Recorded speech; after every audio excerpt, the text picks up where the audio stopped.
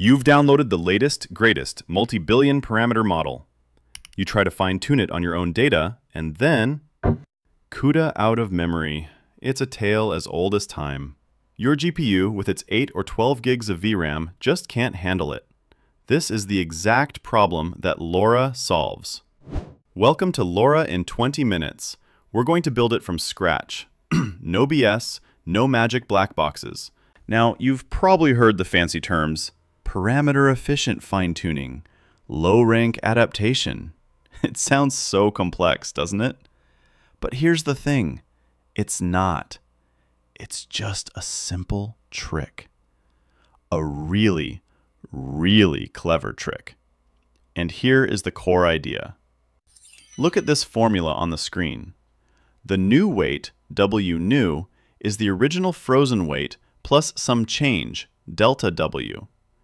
But here's the key. You don't touch the original W. It's frozen. You only train the two tiny matrices you see here in green, A and B, that make up that change. That's it. That's the whole idea. And this is our destination. This single class, LoRA Linear, captures the entire technique.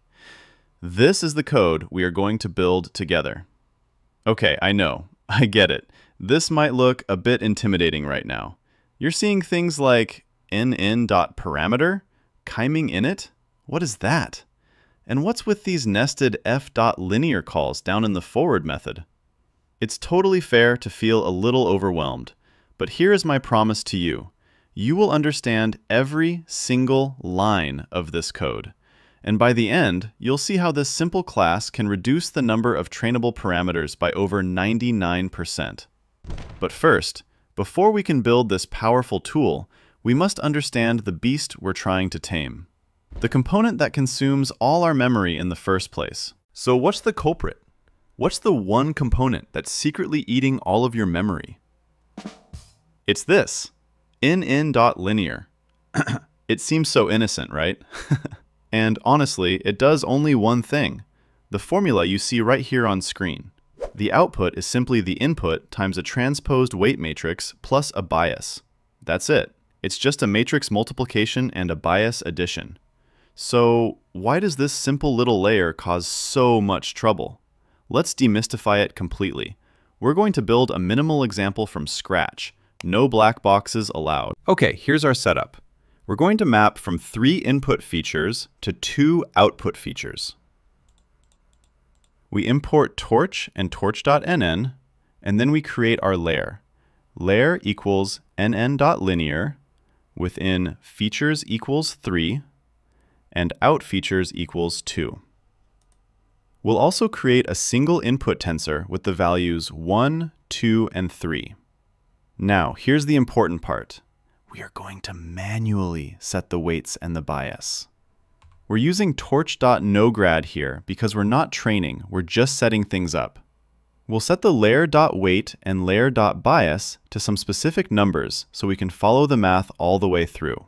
All right, let's visualize the data. We know every single number involved in this operation. First, we have our input tensor of 1, 2, and 3. Then we have our weight matrix, which you'll notice is shown here transposed, ready for the math. And finally, our little bias vector of 0.7 and 0.8. So let's do the math ourselves. Step 1 is the matrix multiplication. Let's calculate the value for the first output neuron. We take our input and multiply it by the first column of the transposed weights. So that's 1 times 0.1 plus 2 times 0.2 plus 3 times 0.3, which gives us 0.1 plus 0.4 plus 0.9 for a total of 1.4. Simple. Now for the second neuron. It's the exact same process. We take the input vector and multiply it by the second column of the weights, 3.2. Okay, we're almost done. We have the result of our matrix multiplication, a vector with 1.4 and 3.2. The final step, step 2, is to add the bias. So we take our intermediate result and we add our bias vector of 0.7 and 0.8. And that gives us a final output of 2.1 and 4.7. And if you run the code, you'll see this matches the PyTorch output exactly. Okay, so that seems pretty trivial, right? A little bit of multiplication, a little bit of addition. Where is the bottleneck? Why does this one operation cause so much pain? The problem is scale. Let's compare our toy example to reality. For example, in this table, our toy layer was 3 by 2. It had a total of 8 trainable parameters. Now, let's look at a single layer in a large language model like Llama. The dimensions aren't 3 by 2, they're 4096 by 4096. The total number of parameters? Over 16 million. And remember, that's just one layer. So here's the real problem. Fine-tuning requires updating every single parameter, all 16 million of them in that one layer, and then all the other millions in all the other layers. This breaks your GPU. This is the operation that fills your VRAM and causes that dreaded CUDA out of memory error. We need a better way. We need a way to cheat. So here's the big question. How do you change W without changing W? I know, it sounds like a riddle, but the answer is the entire secret behind LoRA. The solution is brilliantly simple. You freeze the original weights, just lock them in place. Then you add a tiny trainable adapter on top. As you can see in this formula, the new effective weight, W new, is just the original W frozen, plus a small change which we call delta W. But wait, if delta W has the same massive shape as the original matrix, aren't we just back where we started? Yes, and this is where the magic happens, the decomposition. Look at this formula. We don't learn the big delta W matrix directly. Instead, we represent it as two much smaller matrices, which we'll call B and A. We multiply B times A, and then apply a little scaling factor, alpha over R. So we take a big matrix and represent it with two tiny matrices. That's the entire trick. Okay, I know that looks abstract. Let's make this concrete. We are going to calculate every single number by hand. You're going to see exactly how this works. First, the setup. Let's define our parameters. We'll choose a rank R of 2 and a scaling alpha of 4. And here is our big original frozen weight matrix W. It has a shape of 4 by 3. You can see the numbers here. The first row is 1, 1, 1. The second is 2, 2, 2, and so on. This matrix is locked. We will not be changing it. Next, we initialize our LoRA adapter. This means creating our two tiny matrices, B and A. Their shapes are determined by the rank. Matrix B has a shape of 4 by 2, and matrix A has a shape of 2 by 3. And notice, the inner dimension here is 2, which matches our rank R exactly. This is crucial for the matrix multiplication to work. All right, let's get our hands dirty. Step 1, multiply. We'll calculate B times A to get the raw update. So we take our B matrix and our A matrix, we multiply them together, and bam, we get this new matrix, which we'll call the raw update. And what do you notice about its shape? It's 4 by 3. It matches our original W shape perfectly. Okay, on to step 2, scale. Remember our scaling factor? It was alpha divided by R. So that's 4 divided by 2, which equals 2. We just take that number 2 and multiply every single element in our raw update matrix by it. And what we're left with, this final scaled matrix, that is our delta W. This is the total change that we've learned. Finally, step 3, merge. To get the final effective weights for our model, we just add W frozen and delta W together. So we take our original matrix with all the 1s, 2s, 3s, and 4s, and we add the delta W we just calculated. And we get this final, beautiful, effective weight matrix. Now here is the most important part. This merge only happens once after training is done. This means that during inference, when you're actually using the model, there is zero extra latency. It's just a standard linear layer. So that raises a question. What happens during training? We can't merge it because we're still learning A and B. The answer is we keep the paths separate. As you can see in this diagram, the input X goes down two paths simultaneously. One path goes through the frozen weights, the other, parallel path, goes through our LoRA matrices, A then B, and then gets scaled. The results are then added together at the very end. Why do we do this? Because creating that full delta W matrix on every single training step would waste a ton of memory. Keeping the path separate is way more efficient. The math works out to be Wx plus B times Ax. Okay, that was a lot of numbers. So what was the payoff? Let's go back to our llama layer with its 16.7 million parameters. Let's see what happens when we apply LoRA with a rank of 8. In this table, you can see full fine-tuning requires you to train all 16,777,216 parameters. But with LoRA, we only need to train 65,536. That is a 99.61% reduction in trainable parameters. 99.61%. This is why it works. The math is elegant. It's beautiful. And now that you understand the theory, let's code it from scratch. All right, this is where theory becomes a tool. We're going to build, from scratch, the LoRA linear module. So what's our blueprint? Well, it's just a direct translation of the formula we just learned.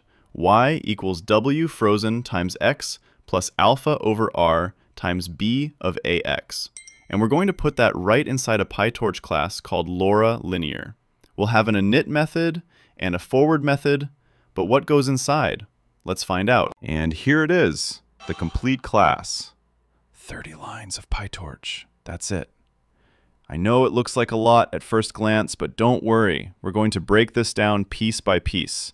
You can see it has 4 main parts. Number 1, we freeze the base layer. Number 2, we create our trainable A and B matrices. Number 3, we initialize the weights. And finally, number 4, we define the forward pass, which is just our formula. Let's tackle them one by one. First up, part 1, the freeze. This is the most critical step. Look at this line right here. Self.base.weight.requires grad underscore with false. This one little command tells PyTorch, do not track history for this layer. Do not save its gradients. And because of that, you save massive amounts of memory. This is the core of LoRa's efficiency. Okay, part 2, the new matrices. Now that the original layer is frozen, we need to add our own trainable parts. We create LoRA underscore A and LoRA underscore B. And if you recall the math from last chapter, the shapes are exactly what we expect. A's shape is R by in features, and B's shape is out features by R. And how do we make them trainable? We wrap them in nn.parameter. This is how you tell PyTorch, hey, these are the tensors I want you to learn. Next up, part 3, the initialization trick. This is so clever. For matrix A, we use a standard random initialization, chiming uniform in this case. But for matrix B, we initialize it with all zeros. Now, quick quiz. If B is an all-zero matrix, what is B times A? 0, exactly. This means that at the very beginning of training, our entire LoRA update is 0. The model behaves exactly like the original pre-trained model. We start from a stable state and only learn the change from there. It's brilliant. And finally, part 4, the forward pass. This part is just a direct translation of our formula. It's beautiful. The base output, base of x, is simply our frozen Wx. No surprises there. And the LoRA updates, well, that's the other half of the equation. It's our alpha over r scaling factor times b of ax. Then we just return the base output plus the LoRA update. That's it. We've built the whole thing. The theory is now code. The big question now is, where does this actually go? I want to be very clear. It is not a toy. It is surgical. And you use it on real, powerful models like Llama 3, Mistral, and Gemma. So let's peek inside a transformer block. We're going to target very specific linear layers. As you can see in this diagram, a transformer block is made of a few key components. You have your input, it goes into multi-head attention, then a normalization layer, then a feed-forward network, and another normalization layer, and finally, the output. And these blocks are stacked, maybe 32 times in a row. Most of the NN.linear layers that we care about live in two places, attention and feed-forward. Let's look at target 1, attention. Specifically, we replace the Q lowest and V joys layers. By adapting attention, you let the model learn what information to focus on. For example, you can teach it to focus on legal precedents instead of just casual conversation flow. It's about changing the model's priorities. Next, target 2, the feed-forward network. Here, the layers are gate project, up projects, admin, down project. Adapting the FFN lets the model learn how to process and represent that new information it's focusing on. This is where it learns new reasoning patterns, or maybe even domain-specific vocabulary. But why does this work so well? How can changing just a few tiny matrices have such a huge impact? It's all based on a powerful idea called the low-rank hypothesis. Here's the intuition. New tasks don't require relearning the entire world. Think about a car. The engine is the pre-trained knowledge. It knows about physics, combustion, mechanics. It's incredibly complex. Full rank. But the steering, that's the task adaptation. Turn left, slow down. It's simple. Low rank. LoRA is the steering wheel. That update matrix we built, delta W equals B times A, that formula right there, that contains the steering instructions. We leave the heavy engine, the frozen W, completely untouched. So you see, you didn't just watch a video. You did so much more. You truly understood. You know what it does, efficient fine-tuning. You know why it works, the low-rank hypothesis. And you know how to build it from scratch in PyTorch.